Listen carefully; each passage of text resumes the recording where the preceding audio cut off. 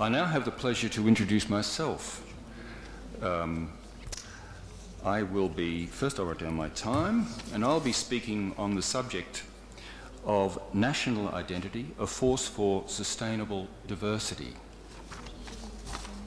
Now, in my introductory remarks, I referred to two types of postmodern era or postmodernism. One is descriptive.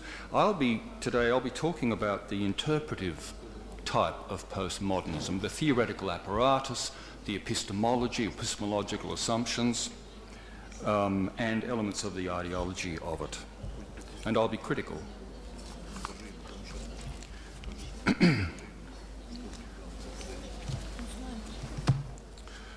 Postmodernism rejects grand narratives and claims of absolute or universal truth. Now, I'm talking about not postmodern era or times. I'm talking about the theoretical and conceptual process of multicultural analysis, of postmodernist analysis. It rejects grand narratives. These are central ideas of postmodernism. And it rejects claims of absolute or universal truth. In this vein, it rejects the bourgeois, elitist culture of the Enlightenment and casts doubt on the universalist claims of Western civilization, such as the scientific and industrial revolutions. These are problematized. That makes postmodernism a type of irrationalism, strictly speaking, on account of its skepticism towards the vast body of knowledge and logic accumulated by science in the last 4 centuries.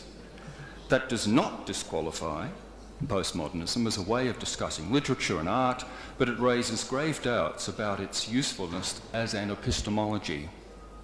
Linguist Noam Chomsky agrees, ridiculing postmodernism as an indefinable, inchoate body of ideas that contributes little to knowledge. He means scientific knowledge.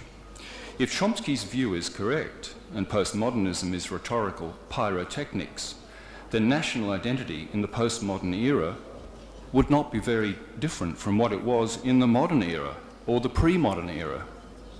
A quick study of postmodern treatments of the nation, of national identity, supports Chomsky's criticism.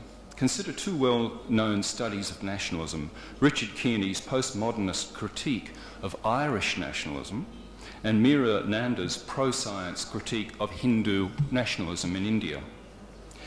Kearney sees nationalism as another example of the centralised power structures criticised by postmodernists: totalitarianism, colonialism, and imperialism. So he adds nationalism to those other isms.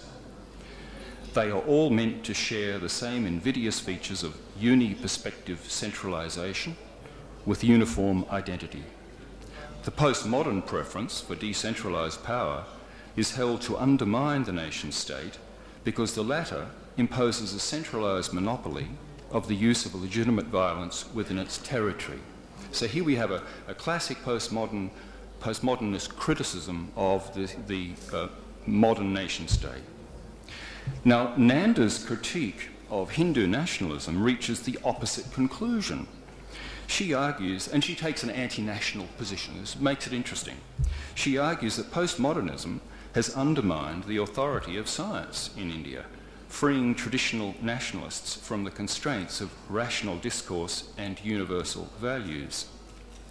Religious myths gained legitimacy as a way of understanding equal to science, because science is seen as just another ideology, another set of propositions. If science is just another ideology, another point of view, who is to say that parochial prejudice is not as valid as anthropological findings of the unity of mankind?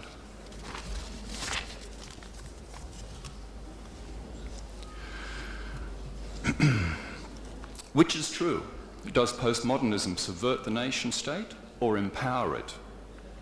As well as true analysis, there is also the realm of values. Is postmodernism progressive or reactionary, if I might use those modernist labels? A postmodern critique of the nation and of national identity is that national boundaries hinder communication, which is true.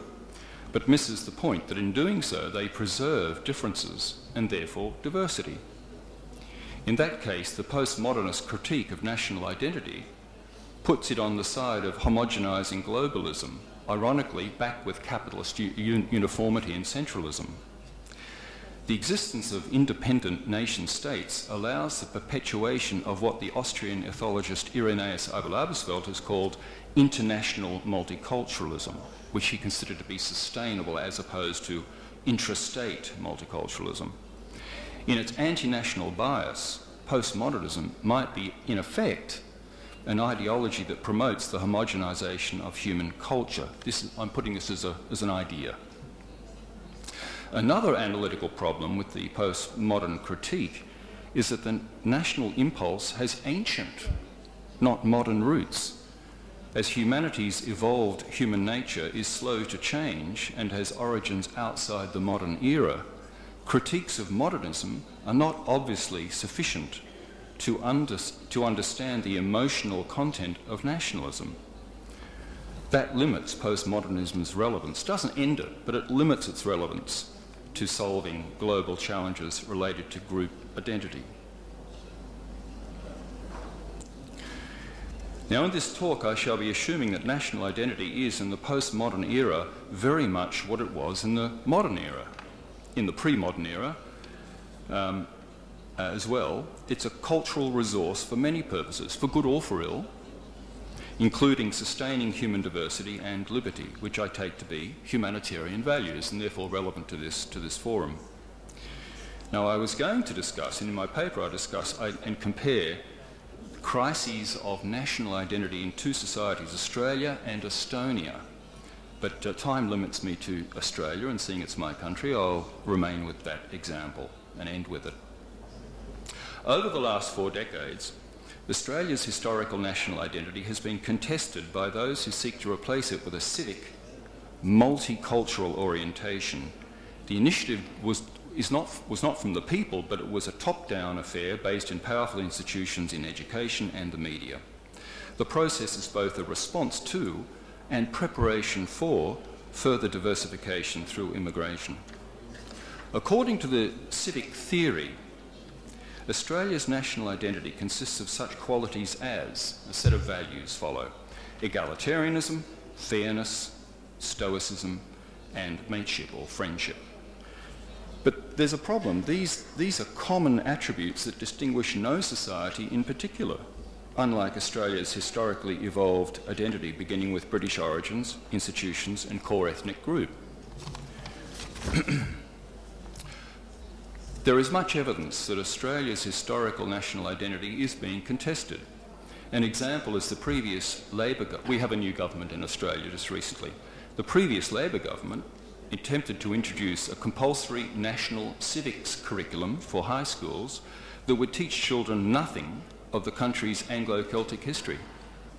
Neither did it celebrate or even acknowledge the society's British consciousness, in other words, its previous sense of nationhood for most of its existence. Instead, the curriculum advances a world historical perspective which emphasises Indigenous culture, Asian geography, and environmental sustainability, all fine values, but hardly descriptive of Australia's national identity. Australia's own English and European political traditions are not mentioned in the curriculum. Neither is the role of Christianity, Australia's ancestral religion. The multicultural establishments of many Western societies with high levels of immigration, Australia, Canada, the United States and Britain and others, insist that national identity is defined by citizenship. Now, this point was mentioned previously by a professor. Citizenship is a key variable. That's a legal status. It's a legal status with a gloss of prescribed ideals. But the people retain their original ethno-cultural identities and religious identities. This is part of the process described earlier, in which the establishment seeks to accommodate or facilitate ethnic diversification. However, too rapid diversification risks division, as solidarity tends to degrade cohesion. Diversity itself, as distinct from the particular identities it contains, has never proven itself as a functioning national identity that unites. I think I have just 2 or 3 minutes left, about 3 minutes left. On the contrary, diversity and the multicultural doctrine legitimizing it undermines consensus on identity by hindering assimilation or integration. Multiculturalism does so by encouraging minorities to retain their ancestral languages and cultures. It politicizes ethnic divisions by offering rewards to minorities that organise along ethnic lines and against the expression of majority ethnic consciousness. That is a type of multiculturalism. There are several types I'm aware of, but this is the one that we have in Australia.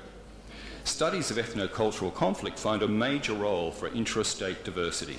Between 1932 and 2011, that means now, that's an 80-year period, ethno-cultural diversity accounted for between 21% and 66% of the variance in communal conflict. Ethno-cultural conflict is usually based on fragmented identities within states. This was the topic of my speech last year at the forum. And so I finish on this point. So it is regrettable that genuine, historically grounded and binding national identities, such as that which developed in Australia, are under assault. The humanitarian implications are clear. Domestic peace is not the only public good that can be lost. Also at stake are diversity at the global level, together with local autonomy. National identity, sheltered by the power and authority of the state, is a proven way to prevent, or at least slow down, globalisation from degrading human cultural diversity. It blunts the trend towards homogeneity and hegemony of empires, political and economic. Thanks very much for your attention.